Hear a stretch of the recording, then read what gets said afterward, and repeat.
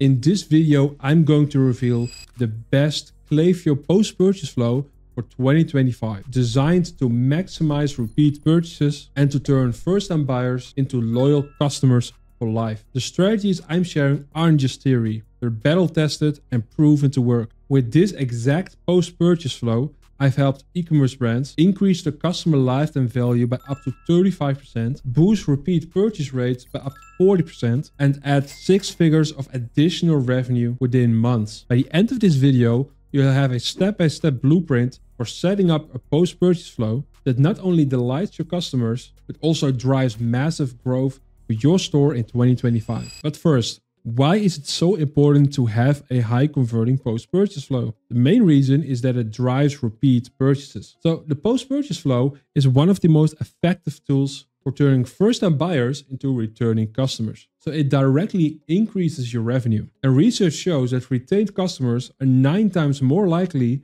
to convert than first-time buyers. And additionally, repeat customers spend 67% more than first-time buyers. By strategically engaging buyers after the initial purchase, you can introduce them to new products, upsell complementary items, and make them keep coming back to your store. So this builds you a steady flow of revenue while reducing the reliance on expensive paid ads. The second reason why a post-purchase flow is so important, because it helps you reduce returns to maximize your profit margins. So buyer's remorse is a major reason for returns, which cuts into your profit margins. And a well-crafted post-purchase flow can help you reduce this buyer's remorse. And data shows that 95% of the customers who receive proactive post-purchase communication are less likely to return the product. So providing usage tips, care instructions, and building excitement for delivery in your post-purchase flow reduces the doubts, reduces the buyer's remorse, and helps to ensure that customers are happy with their upcoming delivery. So by reducing the buyer's remorse, you get less returns. Less returns means more revenue stays in your pocket. And the third reason is that you can increase your average order value by simply cross-selling different items. So the post-purchase period is the perfect timing for your brand to show them additional products that people could buy. Because the best moment for people to buy is right after the initial purchase. So research from HubSpot highlights that 60 to 70% of the existing customers are more likely to buy again from your brand compared to the 5 to 20% conversion rate first-time buyers. So by recommending add-ons or upgrades that are complementary to the customer's purchase, you can significantly increase the average order value. Now we've talked about why the post-purchase flow is so important. Let's dive into the post-purchase flow outline. So this is the structure that we like to use. So first of all, we got the flow trigger, which is placed order. And we also have some flow filters in place. Placed order 0 times installing this flow, and cancelled order 0 times installing this flow. So if someone has done a purchase but cancelled it afterwards, this person won't receive the rest of the flow. Same goes if someone has placed an order after they place the initial order. They won't receive the rest of this flow. Then we got the build out of the flow. So first of all, we always like to make a split between first-time buyers and returning customers because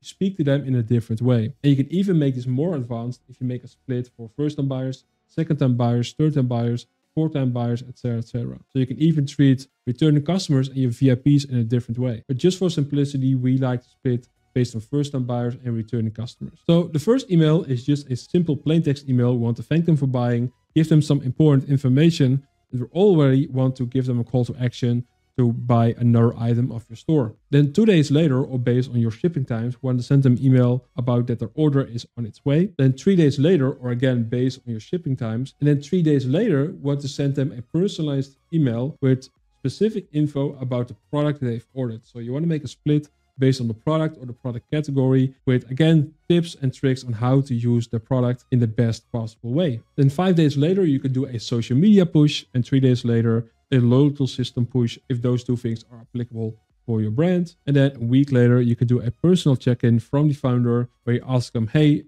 did everything go well with your order? Do you have any questions? And of course, it's a good moment to try to cross-sell them with different items. So this is the general outline that we like to use. And now you might wonder, okay, but how do I set this up inside Klaviyo? Well, let me show you. So we're in our demo account, and what we're going to do in the left menu, we're going to hit flows, and then we're going to create flow over here. And then we can select a basic flow from Shopify, but we're going to build our own over here. I'm going to call this post purchase demo flow. hit create flow. First of all, we need to select a trigger. In this case, that's going to be place order, as I've just showed you. So over here, we see place order. Then we're going to add some profile filters, as I already showed you. So add profile filter. Someone has placed order 0 times since starting this flow, and someone has cancelled order 0 times since starting this flow. Hit save again. Then you have to confirm your trigger selection because you can't edit the trigger afterwards. So hit confirm and save. And there you go. So now we can add a time delay for the first email. So let's make this 10 minutes, for example. And now we can add all the emails following the outline. And if you want to make a conditional split, like I showed you for email 1, you want to make a split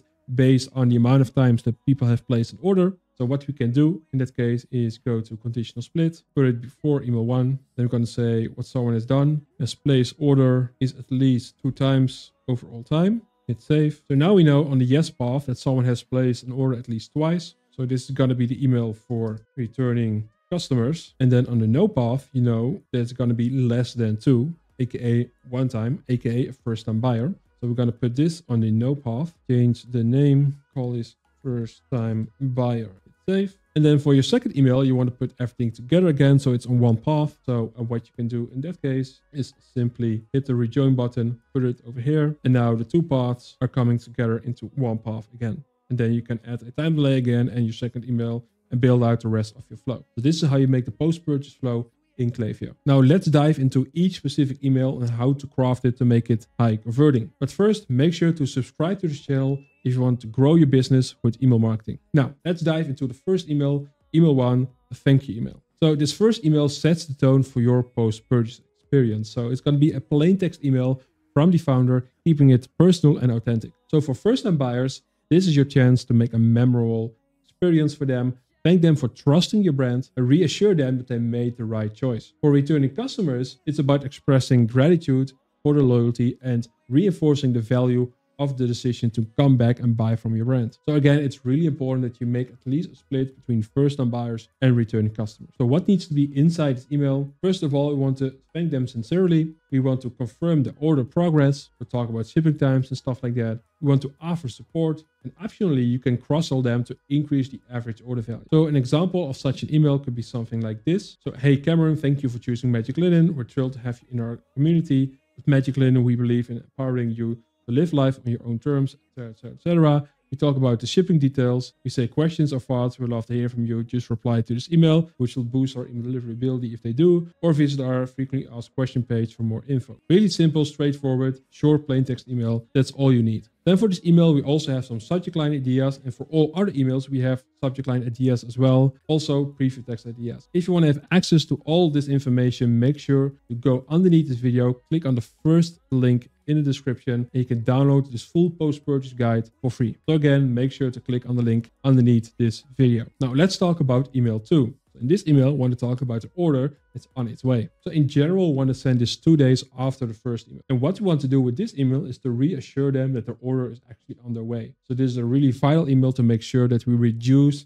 the buyer's remorse. So it's designed to build excitement around their purchase while also addressing any lingering buyer remorse by reminding them of the value that they will be experiencing soon. And optionally, you can use Klaviyo's dynamic product feed to recommend them specific products based on the previous purchase. So it's basically like a subtle cross-sell opportunity without being too pushy. So what needs to be inside this email? You want to reinforce the value of their purchase. You want to build excitement for their delivery. And optionally, you can use Klaviyo's product feed to cross-sell them different items. So an email example, what you see in here is from one of our clients' spice pots. So we say flavor on the way. We talk about the delivery time, and we say get ready for quick flavor packed meals with no stress. And while you wait, check these out. So we show them some product recommendations in here. And then finally, we have the food area with the brand USPs and the product categories to make it easy for people to go to a specific product category. It is a universal block that we use in every single email. Then we have email 3. So this is going to be the how-to email where we're going to give valuable information about a specific product that they've ordered. And the thing in here is that we want to be as specific as possible. So we don't want to send a generic email that's not applicable to someone's order, because that's going to be a bad post-purchase experience. And the goal is to make sure that people get the most out of their purchase. So we want to give them tips and tricks on how to use the product in the best possible way,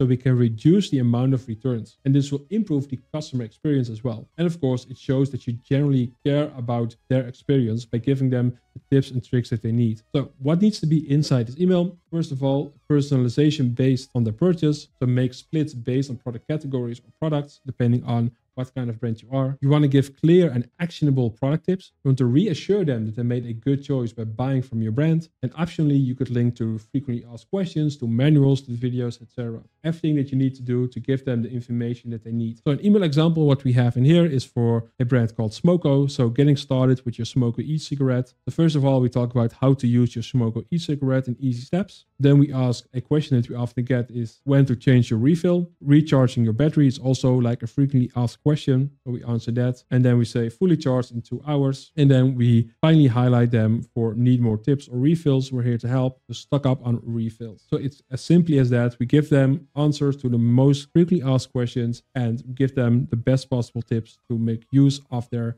just purchased item. Then we have email 4. This is optional and this is going to be a social media push. So this email will encourage people to actually follow you on social media. And of course, social media isn't just for engagement, but it's a form of social proof that builds trust with your customers. So by getting them to follow and engage with your content, you stay top of mind and you create opportunities for future purchases. Plus, social media is another touch point to keep your brand top of mind within your audience.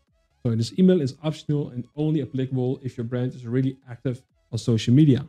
So what needs to be inside this email? So a friendly invitation to follow you on social media and preferably only on one channel. And of course, you want to highlight the value of following you on social media. So why should people follow you on social media? So an email example, what you see in here is for a brand called Sealy, where we say, let's get social, join the Sealy party on social media. So we've got all the behind the scenes moments, fun tips, exciting updates waiting for you on the socials. And then we highlight their Instagram in here. And we even have an extra thing where we say, want to win $250, get your friends together, post an IG reel or TikTok and tag Let's Sealy to show us how you're playing and celebrating. So we even got an incentive for people to be active on social media for their brand. Then we have email 5, and also this email is optional.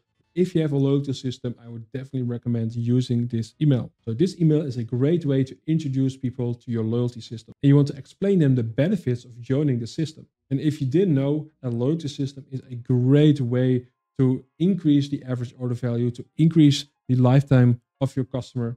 And if you don't know already, a loyalty system is a great way to boost your customer retention. But to be honest, it's actually mandatory to have in 2025. So with this email, you want to highlight how the program rewards people for engaging with your brand. And of course, how you reward them for shopping with your brand. So you want to make it an easy decision for them to engage with your brand. So what needs to be inside this email? So a friendly invitation to join the loyalty system, a clear explanation of the benefits, so points, discounts, etc. The emphasis on how easy it is to join the loyalty system, and a strong call to action to sign up. So an email example, what we have in here is for Smoko, where we say earn points, save money. So with Smoko points, you can earn rewards every time you shop, review, or refer a friend. Learn about Smoko points, which goes to a special landing page. And then we give some more information in the email itself. So where we say ways to earn Smoko points, it can be with submitting a Google review with every purchase, by referring a friend, by sharing on social media. And then we also share how to redeem points. So for 500 points, you get £5 off. For 1,000 points, you get £10 off, etc., etc. So you show them what they need to do to get points and what they can do with these points. And then refer them to a special landing page, which gives them all the information they need on how to get started with this loyalty system. And then finally, we have email 6, and this is going to be a personal check-in. So this email sent from the founder is a personal touch point to ensure the customer's experience with their order was smooth. So it shows that your brand generally cares about their experience. So in addition to offering support, of course, you can use this email to encourage customers to buy again from your brand. So this email is actually a big revenue maker if you do it in the way that I'm about to show you. So what needs to be inside this email? A personal message from the founder, acknowledge their recent purchase and express care, offer support or assistance if needed. And optionally, you can do a call to action to do another purchase within your store. So a simple email could be something like, hey James, we hope your little ones are loving their new magical activity. There's nothing we enjoy more than knowing kids are having fun, creating memories and sparking their imaginations, all while parents are getting a well-earned moment of peace. If there's anything we can help with, tips, tricks or questions, just hit reply to this email. Love to hear from you. Warmly, John from Kitties Create. So in this case, we're not cross-selling them different items. It's just a genuine email from the founder where We basically want to offer them our support. Plus, the upside is if people respond to this email, is a good thing for your email deliverability. So there's just a win-win situation with this email. And that's how you can create the best Klaviyo post-purchase flow to turn one-time buyers into loyal, repeat customers in 2025. But a great post-purchase flow is just one piece of the puzzle. To truly maximize your email marketing strategy, you need a clear path for your campaigns throughout the year. That's why I created a full course on the best email marketing calendar in 2025. It's your ultimate guide to staying organized and generating consistent revenue for your brand. So click here to watch it. And if you found this video helpful, make sure to hit that like button and subscribe to the channel for more actionable tips on email marketing for e-commerce brands. And make sure to turn on notifications so you never miss a new video anymore. Thanks for watching, and I'll see you in the next one.